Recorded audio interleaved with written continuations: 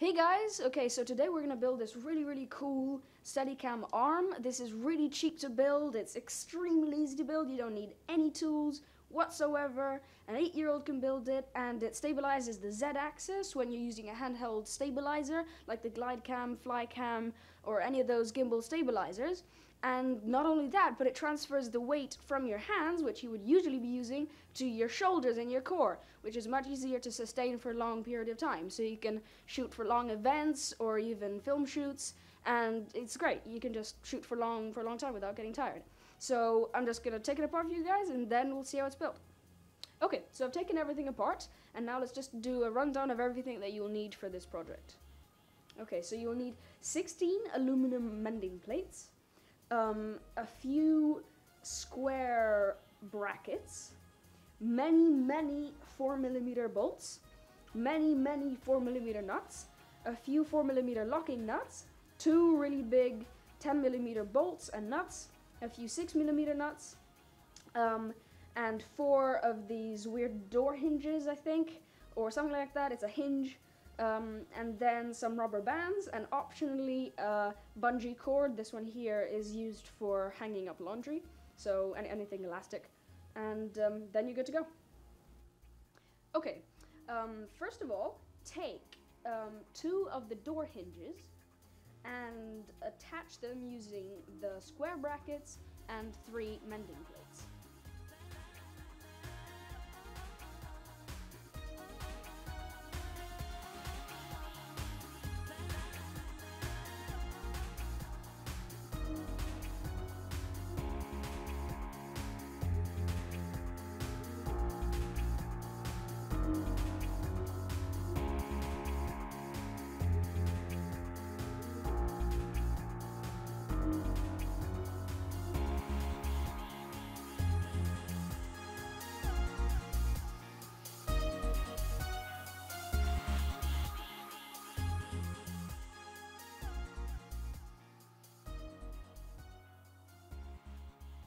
Okay, so now once you've done that, just make one exactly like it.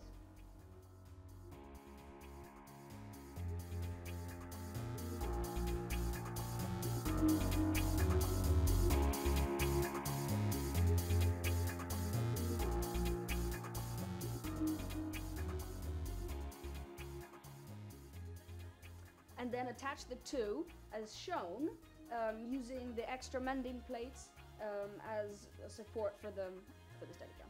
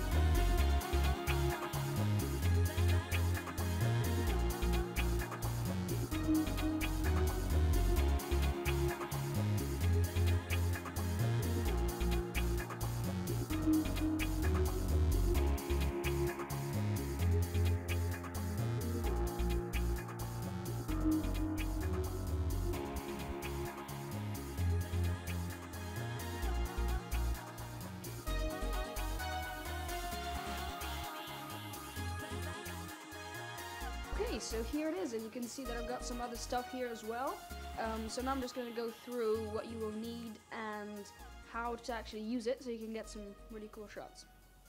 Okay, so what I've got here is a belt. I found this at a charity shop.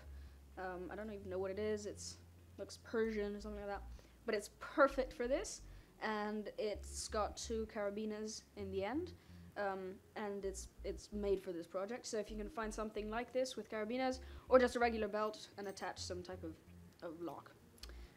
So first of all, I'm just gonna put this around my torso, like so.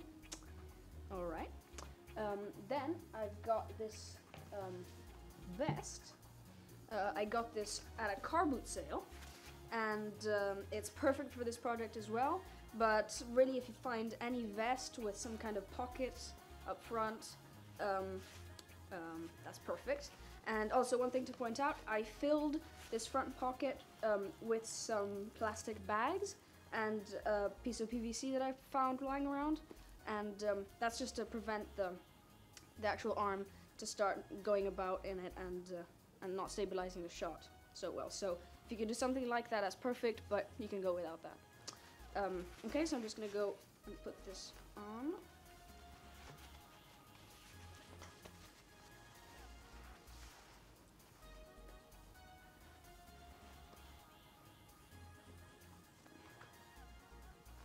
Alright, okay. Then I'll just lock it in the back.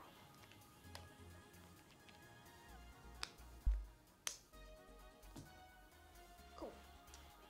Alright, then I'm just gonna take the arm and place one of the ends, it doesn't really matter which one of the ends inside the PVC pipe that I've placed, and get it nice and tight in there. Then I'm gonna take the belt that I tied here earlier. I'm just gonna untie it and attach each end of the carabiner to these two holes on the door hinge right here.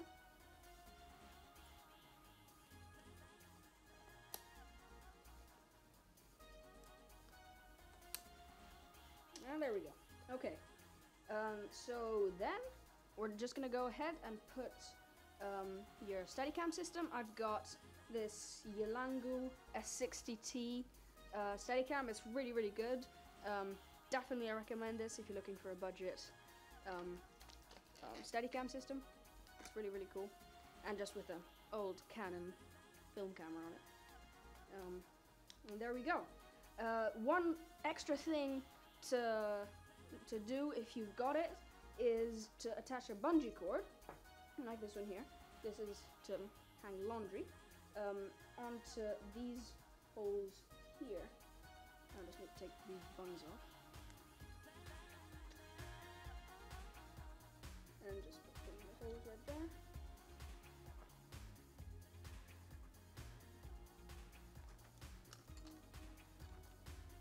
And just put it around your neck, like so. And this adds another angle of stabilization, which actually really, really works quite well. I think the camera is stabilized much better with this added on. So okay, here we go.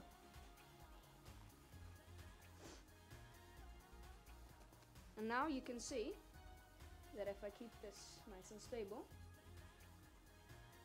it will stabilize any Z-axis movement that will occur if you're walking, even running. You can run with this thing, and it stabilizes everything. So it's really, really cool.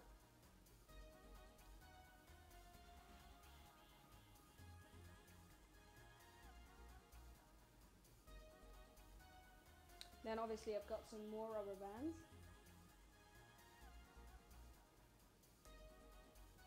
There we go. I think that's perfectly stable. There we go. Yeah. Okay. Perfect.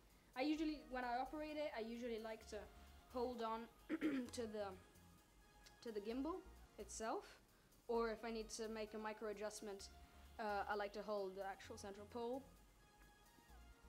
and then I can even fly it without hands, and you can see any micro vibrations that I put onto it will be cancelled by the rubber bands, and yeah, just pretty cool. And you can fly it without anything, and obviously you can adjust the amount of rubber bands that you need for how heavy your system is. Obviously if you've got a rail system with a wireless swallow focus, and a monitor. You're gonna need many more rubber bands, or springs. Springs work good as well. And if you've got the budget, I highly recommend to build multiple ones of these of arms, and then attach them using more square brackets and hinges, and maybe make 3 and attach them 3 in a loop. That will stabilize it way more, and it's how real Steadicams are made. This cost about $50, and you know, a professional Steadicam system could cost up to $10,000, invented by Garrett Brown. So if you just make 3 of these and use a cheap Steadicam like this, you're gonna have some really, really cool steady shots for a fraction of the price. So it's really, really cool. I just went out and made a little test with this, so we'll end the video on that.